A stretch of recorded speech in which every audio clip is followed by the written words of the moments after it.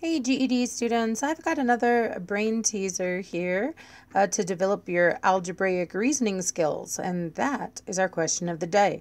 So let's take a look here. It's a fidget spinner equation, really.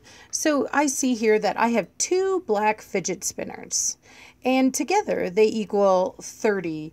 Now, you can imagine that these black fidget spinners, there's some number that they represent. Well, let's think about it. If I have two blacks, they're the same, so we're going to assume they're the same number. They're equal.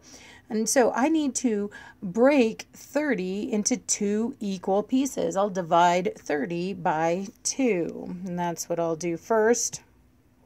Let me grab a different color than yellow. Okay, so I'm going to take this 30 and divide it by 2.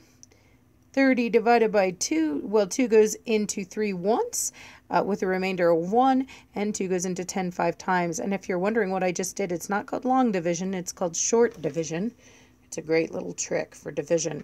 So each one of these must then be worth 15, and of course 15 plus 15 is 30. Great. I'm going to do the same thing here with the next one, because once again we see two blues adding together to make 20. Two blues make 20. Well, if I could take that 20 and divide it into two equal groups. 20 divided by 2. I don't have to do any side work for that one.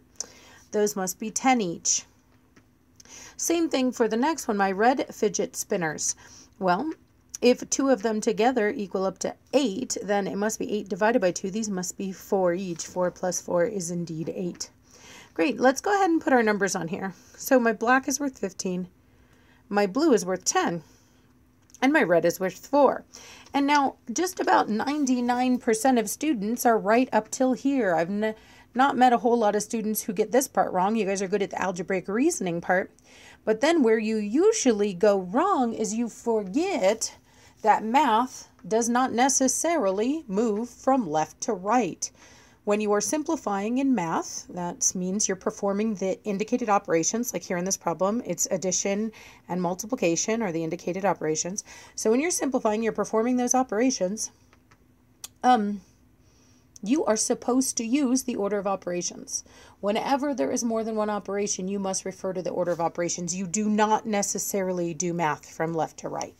You do it in the order of operations. So first step in the order of operations is always any groupings, which yes, includes parentheses, but there's way more types of groupings than just parentheses.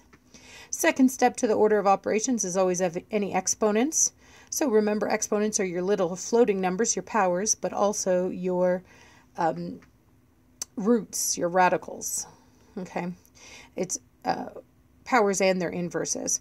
And then the next step is multiplication and its inverse. And its inverse is, of course, division. And it's not until the very end where you do addition and subtraction. So in this problem, I only have two operations. I have multiplication and addition. But as you can see in that order of operations that I just wrote out, the multiplication should come first. You should do this math first. 10 times 4 is, of course, 40. So what I'm going to end up adding here is I'm going to add this 40 together with that 15. 15 and 40 gives me 55. If you got it wrong, it's probably because you added first. You're like, does the order really matter? Yep, it does. It'll give you a different answer. All right. If you have any questions about this or any other GED or math topic, be sure to drop it in the comments and I'll do my best to answer it.